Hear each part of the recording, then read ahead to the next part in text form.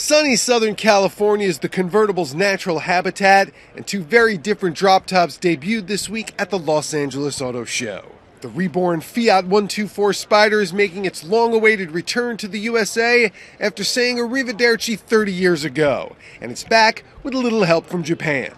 The tiny two-seater shares its platform with the latest Mazda MX-5 Miata, but comes wrapped in bodywork that's filled with retro 124 Spider styling touches, and its heart is all Italian. The engine's unique to this vehicle, a 1.4-liter turbo, multi-air, and it has 160 horsepower with 184 pound-feet of torque, really giving you that performance. The Range Rover Evoque convertible was designed to deliver another type of performance.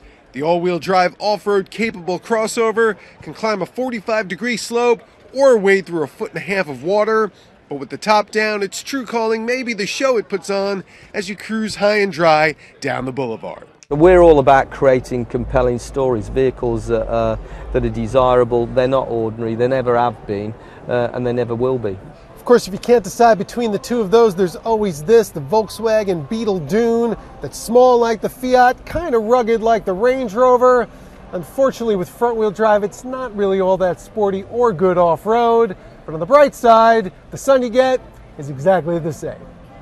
At the Los Angeles Auto Show, Gary Gastelou, Fox News.